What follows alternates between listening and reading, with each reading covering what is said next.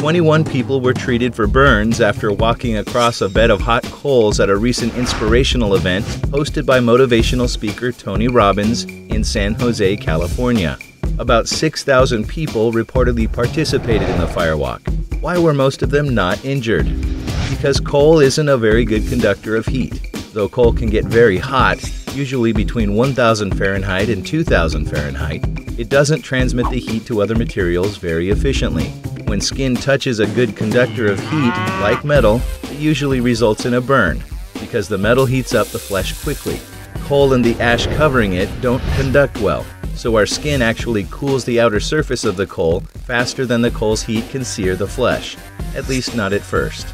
That's why if you stand on a hot coal for too long, or if there are any bits of better conductors in the fire like metal, wood, or sap, you can get burned.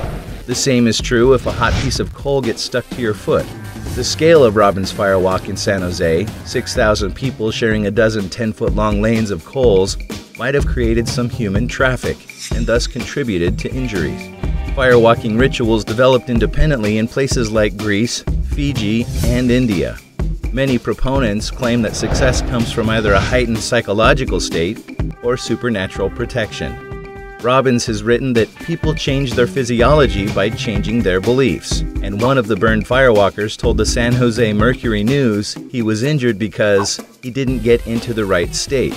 But physicists and anthropologists who have participated in firewalks say it's really about coal preparation and not, as they say, dragging your feet.